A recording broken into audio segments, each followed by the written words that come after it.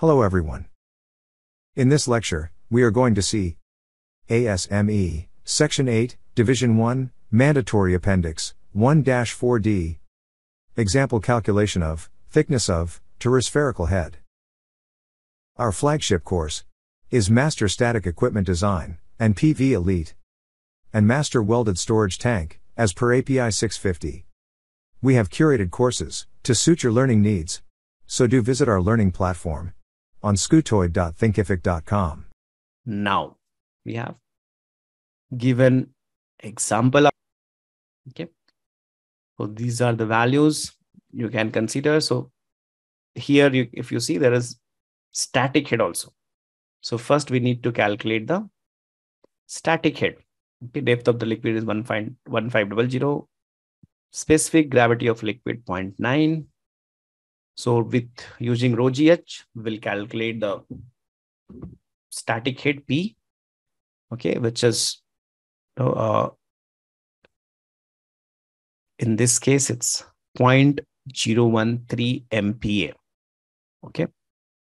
Now I'll add this static head in the internal pressure. So my total pressure is 2.013, okay. Now, ground radius I'll calculate, which is nothing but ID plus 2 times T. Okay. Because it's inside, the ground radius is the inside. So I need to add the corrosion allowance also. Okay. So it will become 2003 plus 2T. See, now I don't have this T value right now.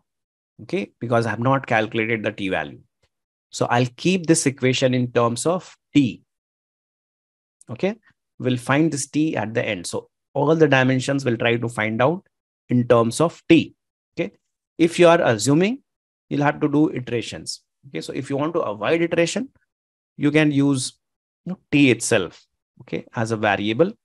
And then we'll put that in the equation and find out. Okay. So knuckle, 6% of the crown. We have calculated crown. So 6% of that is the knuckle. Now depth of the partition. So for Torispherical, this is the formula which we use for depth calculation. Okay. For 2:1, it's easy. Okay. It's D/4, but for Torispherical, this is the formula for depth calculation. Now, you don't need for thickness, the depth, but you need for, if once you are finding for external pressure, once you need the total length, you need. Okay. Now, PLM. Okay. We have got all that values. M, still we don't know. Okay. So M, how we'll find out? By using this ratio. Again, I'll use L/R in terms of T because I don't know what thickness I'm taking. Now we have all these terms in form of T. So this is how, once you put that T in this equation, this is how it will look like. Okay. Now, I'll try to solve this equation. Okay. It's simple equation. Don't worry. So finally, I solved it and I got 26.42 as thickness, minimum design thickness. This is my minimum design thickness. Okay.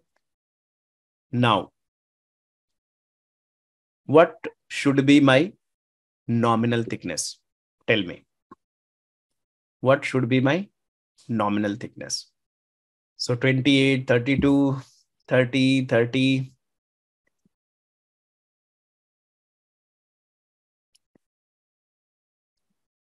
$28, $30.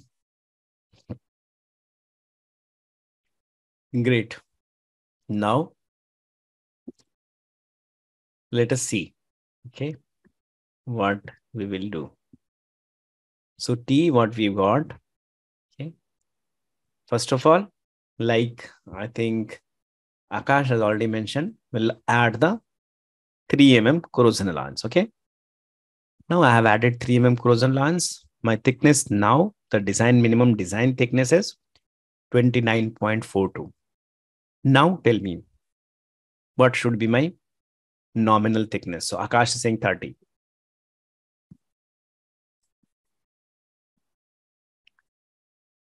Nominal thickness, Manoj. Nominal thickness will not be less than the design thickness. Nominal thickness is the plate which you are going to use to make this descent. Okay. So Suraj is saying 34. Sanjay Sharma is saying 10% more. Okay. So that means you guys are suggesting to keep the thinning allowance in consideration, because once you are going to form, if I have taken 34 there might be 10% thinning as a general thumb rule. Okay. This is not a code value. Okay. So we always struggle, that how much thinning will happen. Okay. Now to sort that problem. Okay. See, first of all, let us start with 32. Okay. I've considered as I have taken 32. Now we'll see, whether this selection is right or wrong. Okay. So why that can be wrong? Because there can be thinning. Now, if thinning is more, then it can go lower than the minimum design thickness. Okay. How to make sure, that thinning at the knuckle, because knuckle is the highest radius portion where that maximum fiber elongation will happen. And there you'll get the minimum thickness. Okay. So to make your life simpler, yes, Akash, you're absolutely right. It depends upon fabricator. But once we are designing, we don't know who is going to fabricate. So we always struggle. Okay. So to simplify that, you can use Dennis Moss, because once you use 10%, it may be difficult to justify.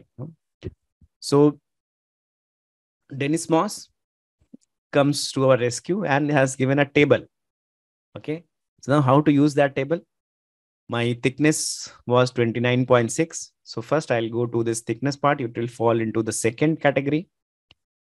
Nominal thickness, what I've selected, 32 which will fall into the second one. Okay. My diameter was less than 3800. Okay. So that means typical thinning allowance will be 3.175. That is given by Dennis Moss. So you can definitely take that value. So if I take 32 my expected thinning will be 3.175. So after that, my thickness will become 28.8. Is it acceptable?